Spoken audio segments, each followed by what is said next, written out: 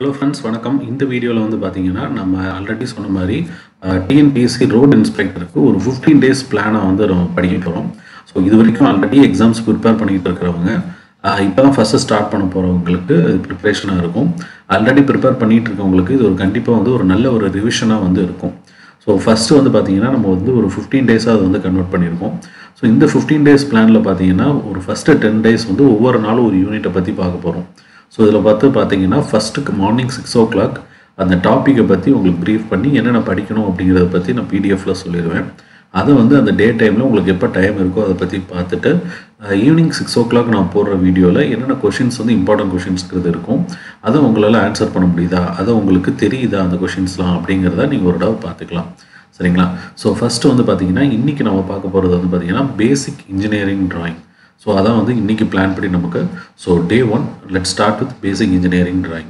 So basic engineering drawing பொறுத்தளவு வந்து நமக்கு இந்த சிலபஸ் வந்து டிராஃப்ட்ஸ்மேன் சிலபஸாக இருந்தாலும் சில கண்டென்ட் வந்து டிராஃப்ட்ஸ்மேனில் இருந்தும் சில கண்டென்ட் வந்து சர்வேயர்லேருந்தும் படிக்க வேண்டியிருக்கு.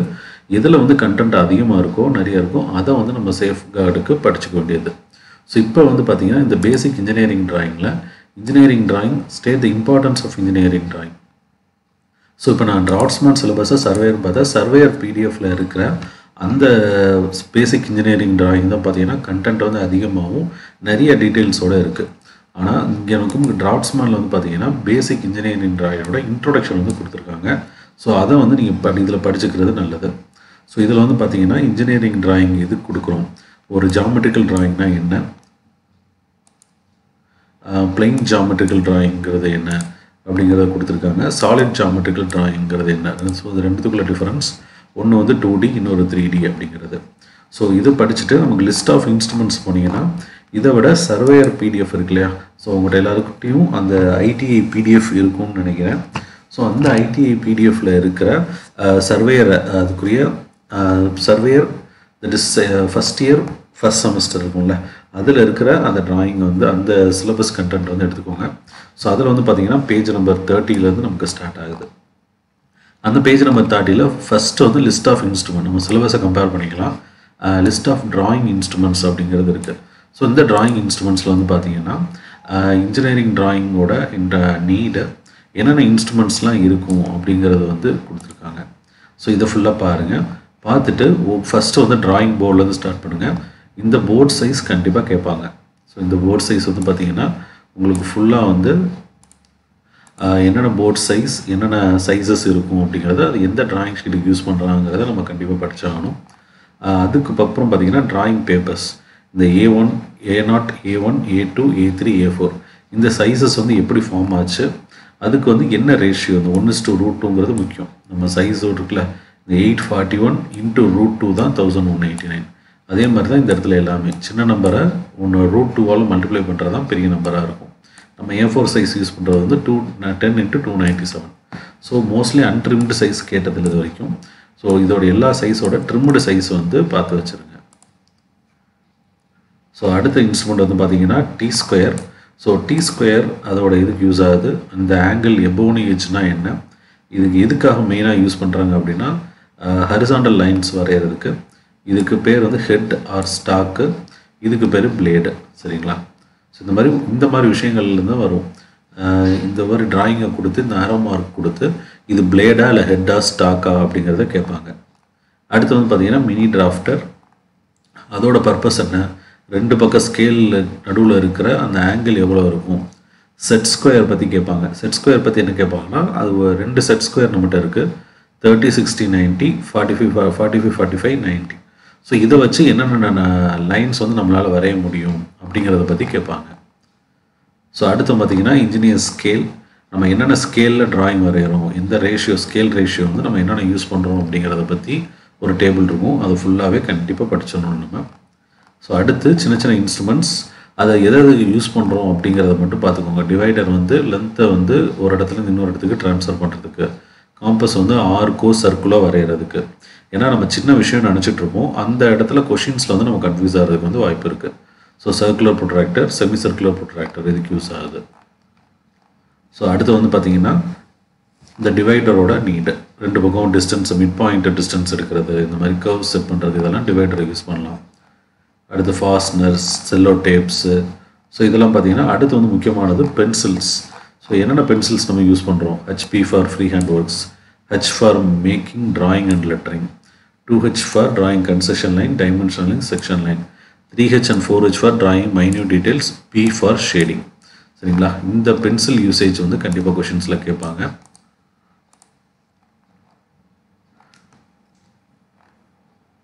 ஸோ அடுத்து வந்து பார்த்தீங்கன்னா ஃபிக்ஸிங் ஆஃப் drawing ஷீட். இதில் எதுவும் பெருசாக கொஷின் கேட்குறதுக்கு இல்லை, அது கரெக்டாக ஃபிட் பண்ணணும் அந்த ஆங்கிள் அப்படிங்கிறது.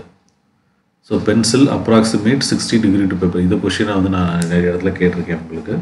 ஸோ அந்த கொஷின்ஸ் வந்து இந்த பென்சில் வந்து அந்த டி ஸ்கொயர் இருக்குல்ல, அந்த டி ஸ்கொயருக்கு 60 டிகிரி, அந்த எபோனி எட்ஜுக்கு ஹரிசாண்டலுக்கு 60 டிகிரி வந்து இருக்கிற மாதிரி பார்த்துக்கோங்க.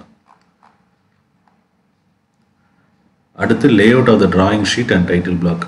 ஸோ இதில் வந்து பார்த்தீங்கன்னா இது என்ன IS code, lay out style இருக்குல்ல, அதுக்கு என்ன IS கோடுங்கிறத கேட்பாங்க. IS 10711. அடுத்து margins. It is recommended that left side have minimum width of 20 mm for the sides A0, A1 and 10 mm for A2, A3, A4, A5 for the space filling.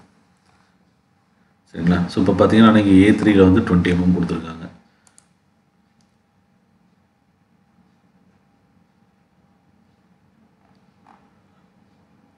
இது 10, 5, 5, 5, 5.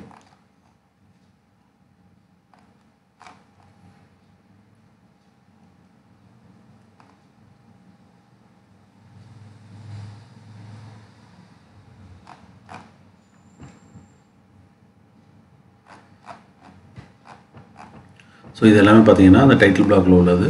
Title black எப்படி இருக்கணும், lay out, folding மார்க்னா என்னது, trim பண்ண size என்னது, margin என்னது. So அன்ட்ரிம்டுக்கும் ட்ரிம்டுக்கும் நடுவில் இருக்கிறதா margin. Folding mark எப்படி கொடுக்குறாங்க, அன்ட்ரிம்டு டைமென்ஷன்ஸ் எப்படி இருக்குது, இது எல்லாமே பாருங்கள். அடுத்து ஓரியன்டேஷன் மார்க் எங்கே கொடுக்குறாங்க. ஸோ ஓரியன்டேஷன் மார்க் பார்த்தீங்கன்னா ட்ராயிங்கில் ஒரு இடத்துல கொடுப்பாங்க. மெட்ரிக் ரெஃபரன்ஸ் கிராஜுவேஷன்ஸ் வந்து ஒரு இடத்துல கொடுக்குறாங்க. ஸோ இது எல்லாமே வந்து பார்த்தீங்கன்னா கொஷினில் வரும். அடுத்து டைட்டில் பிளாக் பற்றி இருக்கும். So title black centring mark, horizontal centring, vertical centring mark, orientation மார்க்னா என்ன, ட்ரிம்மிங் மார்க்ஸ் வந்து எந்த இடத்துல ட்ரிம் பண்ணணும்னு சொல்லி ஒரு ட்ரையாங்கிளாவோ இந்த மாதிரி எல் ஷேப்லேயோ வந்து மார்க் பண்ணிடுவாங்க. ஸோ இப்போ டைட்டில் பிளாக்ல பாருங்கள், ஆர்த்தோகிராஃபிக் ப்ரொஜெக்ஷன் சிம்பிள். இந்த சிம்பிள் கொடுத்து என்ன சிம்பிள் அப்படின்னு கேட்பாங்க. ஸோ டோட்டலாக பார்த்தீங்கன்னா 185/65 அப்படிங்கிற டைமென்ஷன் வந்து உங்களுக்கு தெரியணும். 185/65 இது வந்து ஸ்டாண்டர்ட் டைட்டில் பிளாக் சைஸு. அடுத்து வந்து ஷீட் ஃபோல்டு பண்ணுறது. ஸோ ஷீட் ஃபோல்டு பண்ணுறது பார்த்தீங்கன்னா எத்தனை நம்பர் ஆஃப் ஃபோல்டு அப்படிங்கிறது முக்கியம். ஒரு A4 சைஸை எப்படி எத்தனை நம்பர் ஆஃப் ஃபோல்டு, ஹரிசாண்டலாக இருக்கும்போது எப்படி, வெர்டிக்கலாக இருக்கும்போது எப்படி. ஃபார் எக்ஸாம்பிள் இது வந்து பார்த்தீங்கன்னா ஒரு A0 சைஸு. அந்த A0 சைஸில் வந்து பார்த்தீங்கன்னா இது எத்தனை ஃபோல்டு இருக்குது, கிட்டத்தட்ட வந்து பார்த்தீங்கன்னா 9 ஃபோல்டு வந்து இருக்குது. 7, 8 and 9. சரிங்களா? So A0 size sheet has 9th folding. Its top left side rectangular portion folded. சரிங்களா? அடுத்து வந்து பார்த்தீங்கன்னா 5th folding. இந்த மாதிரி A1 சைஸுக்கு எத்தனை ஃபோல்டிங் இருக்கும், இந்த மாதிரி எல்லாத்துக்குரிய ஃபோல்டிங். ஃபஸ்ட்டு ஃபோல்டிங் எத்தனை எம்எம்ங்கிறதும் கொஞ்சம் முக்கியம். சரிங்களா? ஃபஸ்ட்டு ஃபோல்டிங் எத்தனை எம்எம்ல, செகண்ட் ஃபோல்டிங் எத்தனை எம்எம்ல இருக்குது, ரைட் சைடில் இருந்தால் லெஃப்டில் இருந்தால். ஸோ இது எல்லாமே பேப்பர் மடித்து ஒரு இடம் பாருங்கள். First fold 210 mm. First fold எல்லாமே பார்த்தீங்கன்னா 210 mm. ஏன்னா ஒரு ஃபைல்னு வச்சோன்னா நம்ம A4 சைஸ் ஃபைலில் தான் வைப்போம். அதனால தான் ஃபஸ்ட்டு ஃபோல்டு எப்போயுமே 210 mm. ஏன்னா ஒரு நிறைய பேப்பர்ஸ் இருக்குன்னா A4 ஷீட்டுக்கு பின்னாடி இந்த பிளானை நம்ம வைக்கிற மாதிரி இருக்கும். அந்த மாதிரி இடத்துல எல்லாமே 210 mmக்கு வந்து அது சைன் பண்ணுவாங்க. Second fold 109.5. ஸோ இந்த ஃபோல்டிங்கோட டைமென்ஷன்ஸ் எல்லாமே பார்த்துருங்க. ஸோ இதெல்லாமே நான் எக்ஸ்பிளைன் பண்ணுறதுக்கு ரொம்ப லேட் ஆகும். ஸோ நீங்கள் வந்து அந்த சைஸஸ் இன்றைக்கி வந்து உங்களுக்கு ஒரு 3 to 4 hours ஆகுது இதுக்கு எடுத்துக்கோங்க. எடுத்து ஒவ்வொரு வேல்யூவும் வந்து எப்படி, அதாவது புதுசாக படிக்கிறவங்க வந்து ஒரு 3 to 4 hours ஆகுது கண்டிப்பாக வேணும். ரிவிஷன் பண்ணுறவங்க வந்து உங்களோட வேல்யூஸ் எல்லாமே உங்களுக்கு கரெக்டாக ஞாபகம் இருக்கா அப்படிங்கிறத ரிவைஸ் பண்ணிடுங்க. ஏன்னா எப்படினாலும் இந்த கொஷின்ஸ் எல்லாமே நமக்கு ஐடி பிடிஎஃப்ல இருந்தால் லாஸ்ட் டைம் வந்தது. ஸோ இந்த வட்டம் நம்ம அதே மாதிரி எக்ஸ்பெக்ட் பண்ணி தான் ப்ரிப்பேர் பண்ணிக்கிட்டு இருக்கோம். அடுத்து lettering styles and lettering height. So இதை பற்றி நமக்கு இந்த சிலபஸில் இல்லை, டிராஃப்ட்ஸ்மேன் சிலபஸில். பட் இருந்தாலும் அதில் இருக்கிற அந்த வேல்யூஸ் எல்லாமே பார்த்துக்கோங்க. Lettering type A, type B, என்ன IS கோடு அப்படிங்கிறதெல்லாம் பார்த்துக்கோங்க. ஸோ லெட்டரிங் ஹைட் வந்து 1 times ஆஃப் த ஹைட் இருக்கும். அது வந்து ஹச்சுங்கிறது அந்த ஹைட்டு தான். சரிங்களா? லோயர் கேஸ் வந்து 10/14 இருக்கணும். ஒரு லெட்டருக்கு இன்னொரு லெட்டருக்குள்ள ஸ்பேஸ் வந்து 2/14. Minimum spacing of the base lines வந்து 20/14. மினிமம் ஸ்பேசிங் பிட்வீன் வேர்ட்ஸ் வந்து 6/14. திக்னஸ் வந்து 1/14.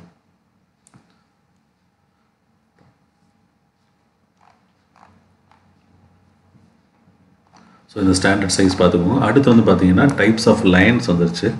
இந்த டைப்ஸ் ஆஃப் லைன்ஸில் வந்து இப்போ லைன்ஸு ஆங்கிள்ஸ் இதெல்லாமே பார்த்தீங்கன்னா நமக்கு இந்த சிலபஸில் வந்து பார்த்தீங்கன்னா ஜாமெட்ரிக்கல் கன்ஸ்ட்ரக்ஷனில் வந்துடும். ஸோ இதெல்லாம் வந்து பார்த்தீங்கன்னா இன்ஜினியரிங் நமக்கு பேசிக் இன்ஜினியரிங் ட்ராயிங்கில் இருக்கிறது. ஸோ இன்றைக்கி ஈவினிங் வீடியோவில் வந்து பார்த்தீங்கன்னா உங்களுக்கு என்னென்ன கொஷின்ஸ் நீங்கள் என்னென்ன படித்தது நான் இப்போ சொல்கிற கொஷின்ஸில் ப்ரீவியஸ் இயர் கொஷின்ஸ்லையும் கொஞ்சம் இம்பார்ட்டன்ட் கொஷின்ஸை நான் எடுத்து வைக்கிறேன்.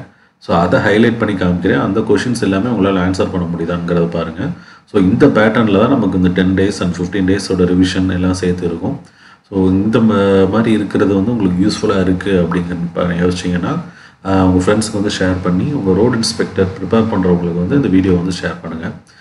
இந்த சேனல் சப்ஸ்கிரைப் பண்ணி உங்கள் ஃப்ரெண்ட்ஸுக்கு வந்து இந்த மாதிரி டிஎன்பிஎஸ்சி எக்ஸாம்ஸ் ப்ரிப்பேர் பண்ணுறவங்களுக்கும் ஷேர் பண்ணுங்கள். தேங்க்யூ.